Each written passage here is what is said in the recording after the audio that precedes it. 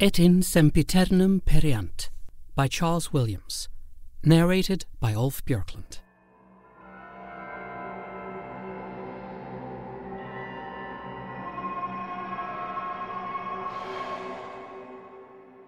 Lord Arglay came easily down the road. About him the spring was as gaudy as the restraint imposed by English geography ever lets it be. The last village lay a couple of miles behind him. As far in front, he had been told, was a main road on which he could meet a motor bus to carry him near his destination. A casual conversation in a club had revealed to him some months before that in a country house of England there were supposed to lie a few yet unpublished legal opinions of the Lord Chancellor Bacon. Lord Arglay, being no longer Chief Justice, and having finished and published his History of Organic Law, had conceived that the editing of these papers might provide a pleasant variation upon his present business of studying the more complex parts of the Christian schoolman. He had taken advantage of a weekend spent in the neighbourhood to arrange, by the goodwill of the owner, a visit of inspection, since, as the owner had remarked with a bitterness due to his financial problems, everything that is smoked isn't bacon. Lord Arglay had smiled. It hurt him a little to think that he had smiled, and said, which was true enough, that Bacon himself would not have made a better joke. It was a very deserted part of the country through which he was walking. He had been careful to follow the directions given him, and in fact there were only two places where he could possibly have gone wrong, and at both of them Lord Arglay was certain he had not gone wrong. But he seemed to be taking a long time, a longer time than he had expected. He looked at his watch again, and noted with sharp disapproval of his own judgment that it was only 6 minutes since he had looked at it last. It had seemed more like 16. Lord Arglay frowned. He was usually a good walker, and on that morning he was not conscious of any unusual weariness. His host had offered to send him in a car, but he had declined. For a moment, as he put his watch back, he was almost sorry he had declined. A car would have made short time of this road, and at present his legs seemed to be making rather long time of it. Or, Lord Arglay said aloud, making time rather long. He played a little as he went on, with a fancy that every road in space had a corresponding measure in time, that it tended merely of itself to hasten or delay all those who drove or walked upon it. The nature of some roads, quite apart from their material effectiveness, might urge men to speed, and of others to delay, so that the intentions of all travellers were counterpointed continually by the media they used. The courts, he thought, might reasonably take that into consideration in case of offences against right speed, and a man who accelerated upon one road would be held to have acted under the improper influence of the way, whereas one who did the same on another would be known to have defied and conquered the way. Lord Arglay just stopped himself looking at his watch again. It was impossible that it should be more than 5 minutes since he had last done so. He looked back to observe, if possible, how far he had since come. It was not possible. The road narrowed and curved too much. There was a cloud of trees high up behind him. It must have been half an hour ago that he passed through it. Yet it was not merely still in sight, but the trees themselves were in sight. He could remark them as trees. He could almost, if he were a little careful, count them. He thought with some irritation that he must be getting old more quickly and more unnoticeably than he had supposed. He did not much mind about the quickness, but he did mind about the unnoticeableness. It had given him pleasure to watch the various changes which age tended to bring, to be as stealthy and as quick to observe those changes as they were to come upon him. The slower pace, the more meditative voice, the greater reluctance to decide, the inclination to fall back on habit, the desire for the familiar, which is the first skirmishing approach of unfamiliar death. He neither welcomed nor grudged such changes. He only observed them with a perpetual interest in the curious nature of the creation. The fantasy of growing old, like the fantasy of growing up, was part of the ineffable sweetness, touched with horror, of existence, itself the lordliest fantasy of all. But now, as he stood looking back over and across the hidden curves of the road, he felt suddenly that time had outmarched and outtwisted him, that it was spreading along the countryside and doubling back on him, so that it troubled and deceived his judgment. In an unexpected and unusual spasm of irritation, he put his hand to his watch again. He felt as if it were a quarter of an hour since he had looked at it. Very well, making just allowance for his state of impatience, he could expect the actual time to be 5 minutes. He looked. It was only 2. Lord Arglay made a small mental effort, and almost immediately recognized the effort. He said to himself, "This is another mark of age. I am losing my sense of duration." He said also, "It is becoming an effort to recognize these changes." Age was certainly quickening its work in him. It approached him now doubly. Not only his method of experience, but his awareness of experience was attacked. His knowledge of it comforted him, perhaps, he thought, for the last time. The knowledge would go. He would savor it then while he could. Still looking back at the trees. "It seems I'm decaying," Lord Arglay said aloud. "And that anyhow is one up against decay. Am I procrastinating? I am, and in the circumstances procrastination is a proper and pretty game. It is a thief of time, and quite right too. Why should time have it all its own way?" He turned on the road again and went on. It passed now between open fields. In all those fields he could see no one. It was pasture, but there were no beasts.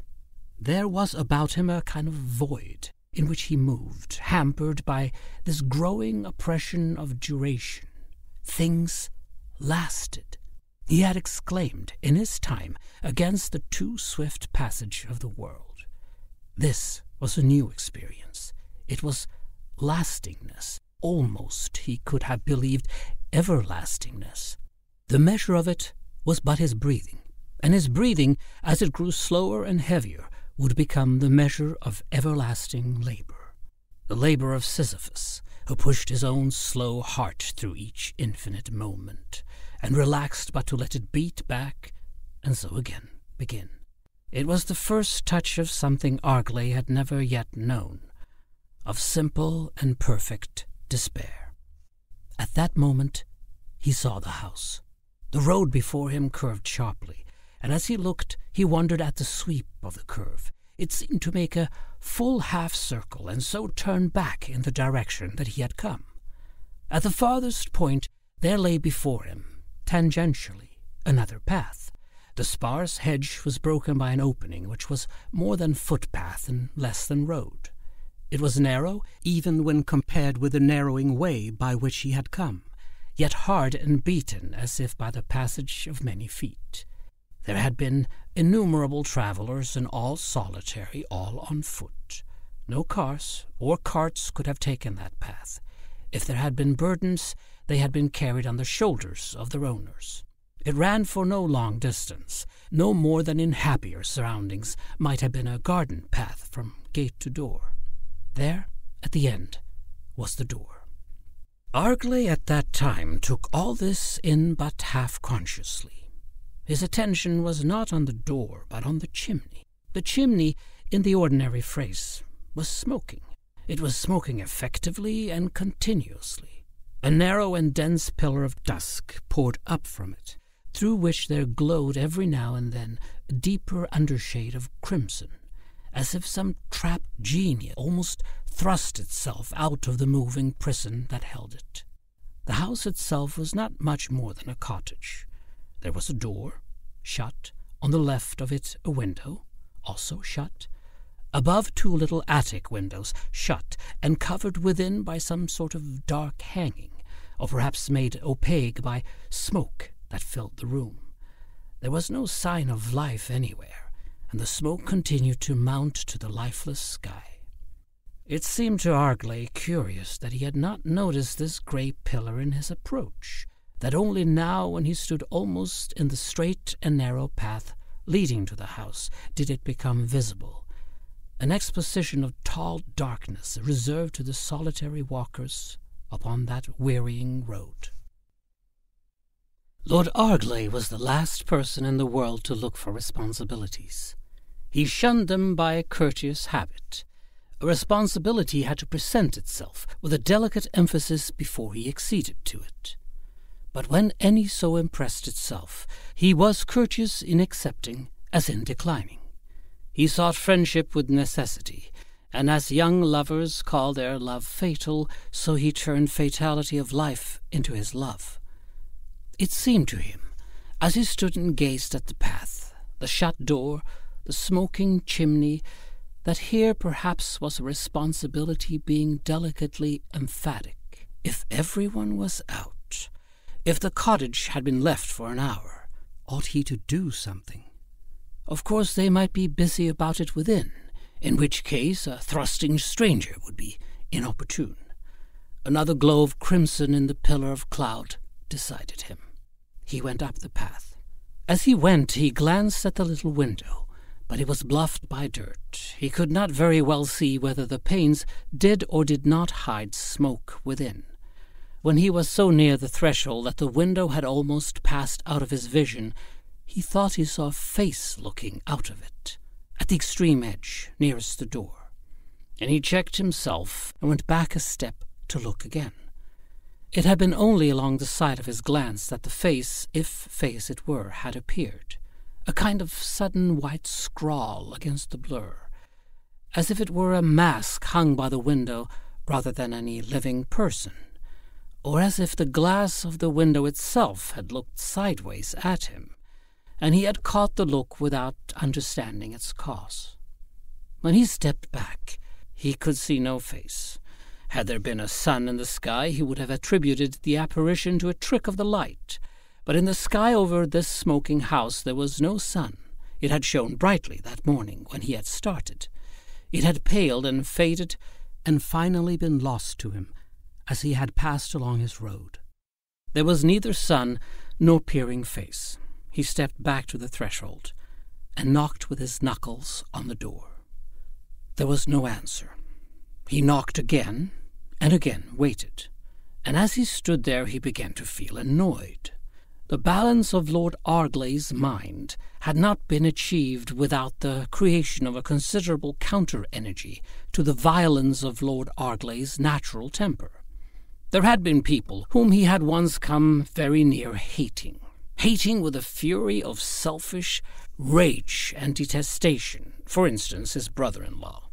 His brother-in-law had not been a nice man. Lord Arglay, as he stood by the door and, for no earthly reason, remembered him, admitted it.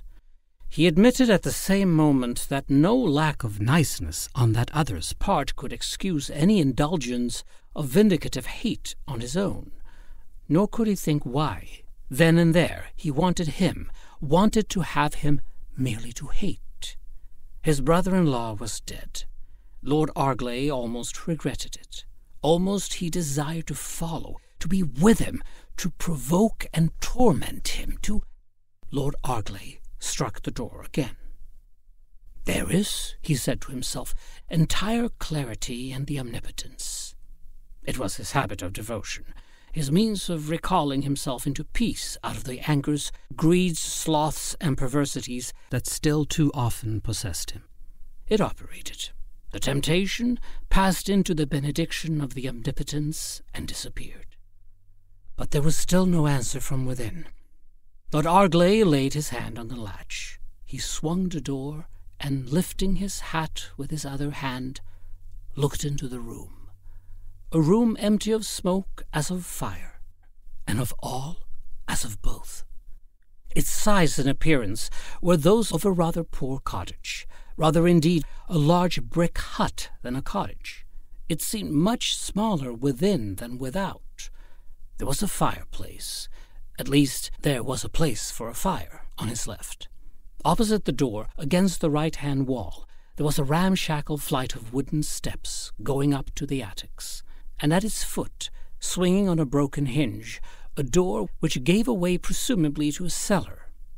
Vaguely, Arglay found himself surprised. He had not supposed that a dwelling of this sort would have a cellar. Indeed, from where he stood, he could not be certain. It might only be a cupboard. But, unwarrantably, it seemed more a hinted unseen depth, as if the slow, slight movement of the broken wooden door measured that labor of Sisyphus, as if the road ran past him and went coiling spirally into the darkness of the cellar. In the room there was no furniture, neither fragment of paper nor broken bit of wood. There was no sign of life, no flame in the grate, no drift of smoke in the air. It was completely and utterly void. Lord Arglay looked at it. He went back a few steps and looked up again at the chimney. Undoubtedly the chimney was smoking. It was received into a pillar of smoke. There was no clear point where the dark chimney ended and the dark smoke began. House leaned to roof, roof to chimney, chimney to smoke, and smoke went up for ever and ever over those roads where men crawled infinitely through the smallest measurements of time. Arglay returned to the door, crossed the threshold, and stood in the room, empty of flame's material, holding within its dank air the very opposite of flame, the chill of ancient years. The room lay round him. Lord Arglay contemplated it. "There's no smoke without fire," he said aloud. "Only apparently there is. Thus one lives and learns, unless indeed this is the place where one lives without learning." The phrase leaving his lips sounded oddly about the walls and in the corners of the room. He was suddenly revolted by his own chance words. A place where one lives without learning, where no courtesy or integrity could any more be defined or clarified. The echo daunted him.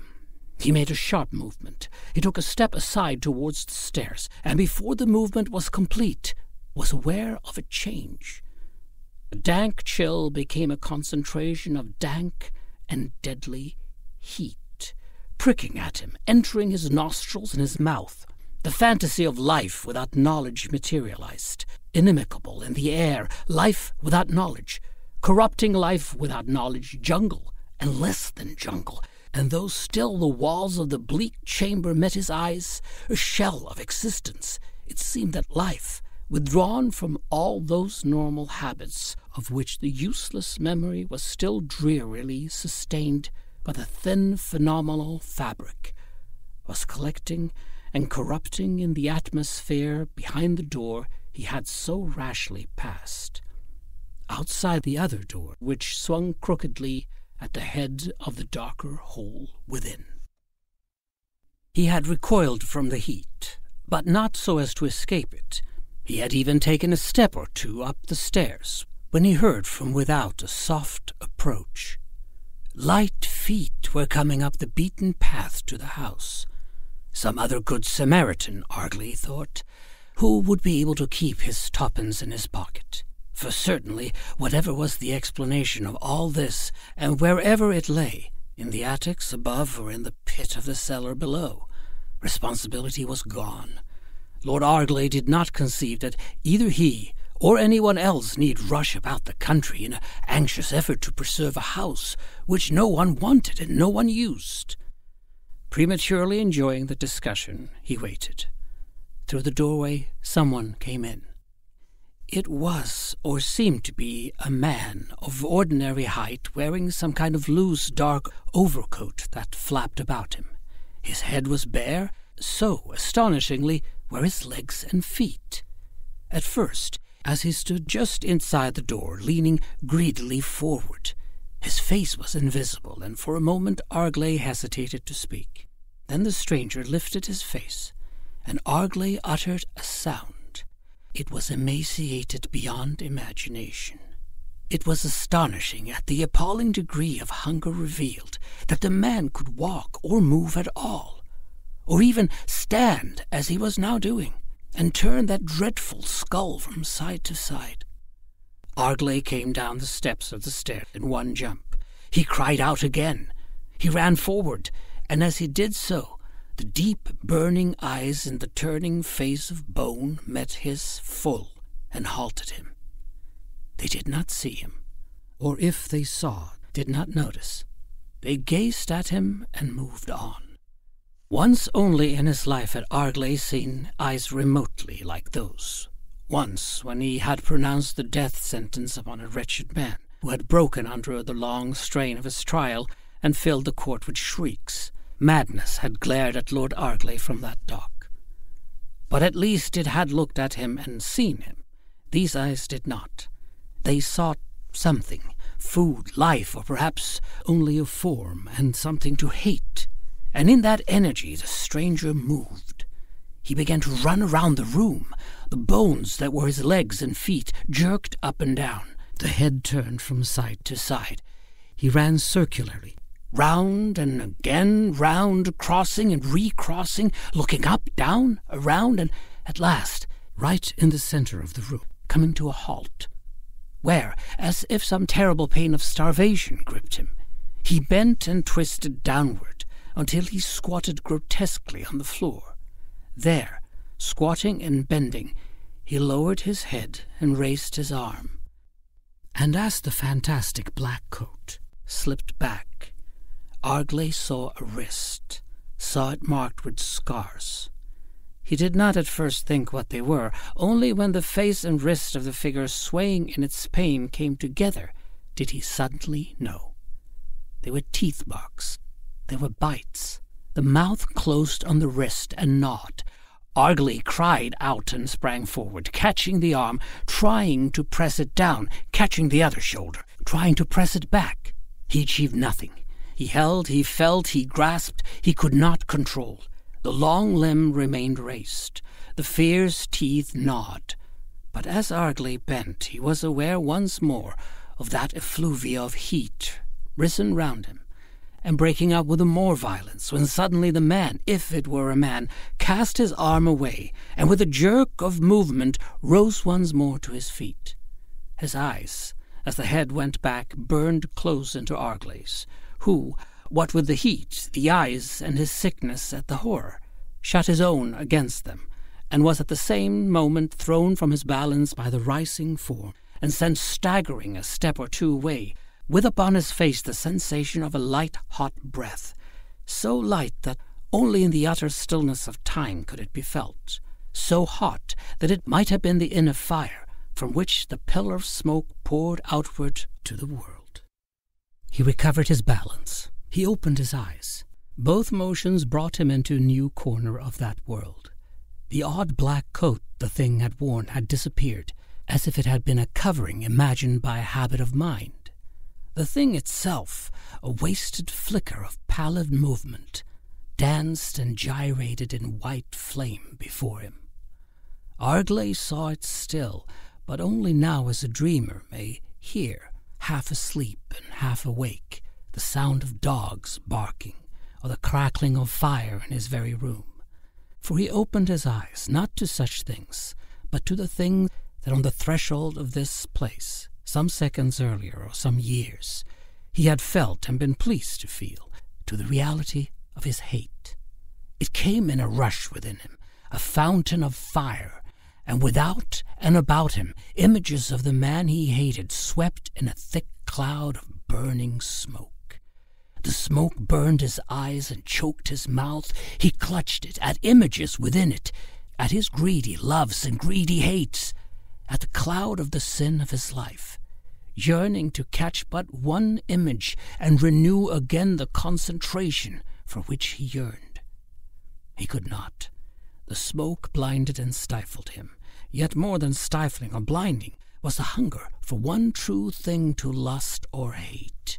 He was starving in the smoke, and all the hut was full of smoke, for the hut and the world were smoke, pouring up around him, from him, and all like him, a thing once holy and still a little made visible to his corporeal eyes in forms which they recognized, but in itself of another nature. He swung and twisted and crouched. His limbs ached from long wrestling with the smoke, for as the journey to this place had prolonged itself infinitely, so now Though he had no thought of measurement, the clutch of his hands and the growing sickness that invaded him struck through him the sensation of the passage of years and the knowledge of the passage of moments. The fire sank within him, and the sickness grew, but the change could not bring him nearer to any end. The end here was not at the end, but in the beginning. There was no end to this smoke, to this fever, and to this chill, to crouching and rising and searching, unless the end was now. Now was the only possible other fact, chance, act. He cried out, defying infinity, now! Before his voice the smoke of his prison yielded, and yielded two ways at once. From where he stood, he could see in one place an alteration in that perpetual grey, an alternate darkening and lightening, as if two ways of descent and ascent met. There was, he remembered, a way in, therefore a path out. He had only to walk along it. But also there was a way still farther in, and he could walk along that. Two doors had swung to his outer senses in that small room. From every gate of hell there was a way to heaven. Yes, and in every way to heaven there was a gate to a deeper hell. Yet for a moment he hesitated.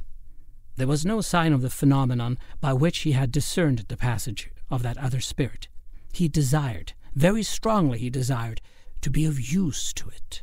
He desired to offer himself to it, to make a ladder of himself, if that should be desired, by which it might perhaps mount from the nature of the lost, from the dereliction of all minds that refuse living and learning, postponement and irony, whose dwelling is necessarily in their undying and perishing selves.